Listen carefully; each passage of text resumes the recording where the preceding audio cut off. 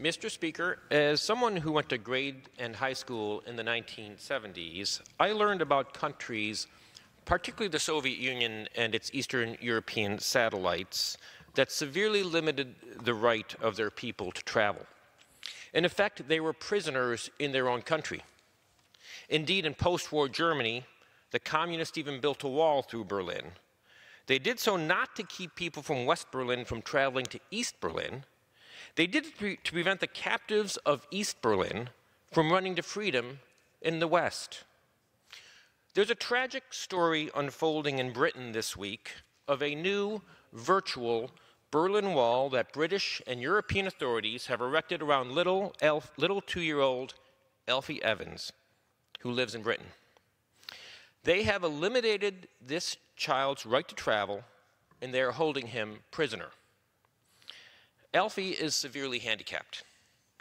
British officials have made the decision over the objection of Alfie's parents that Alfie would be better off dead. As such, they are prohibiting Alfie's parents from taking him to Bambino Gesù Hospital in Rome, which has offered to care for the boy. Alfie is not suffering, but British officials appear to be projecting their own subjective views on Alfie's quality of life and are deeming his life not worthy of living. Among my most heartwarming experiences in my work in my district are visits to residences of the severely handicapped.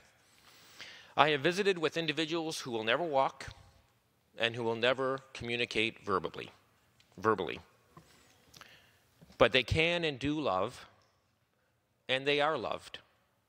For some folks in life, their calling is that simple: to love and be loved. And their presence makes us better persons. Perhaps that's Alfie's calling, to love and be loved. Maybe those in Britain responsible for Alfie's fate should consider that.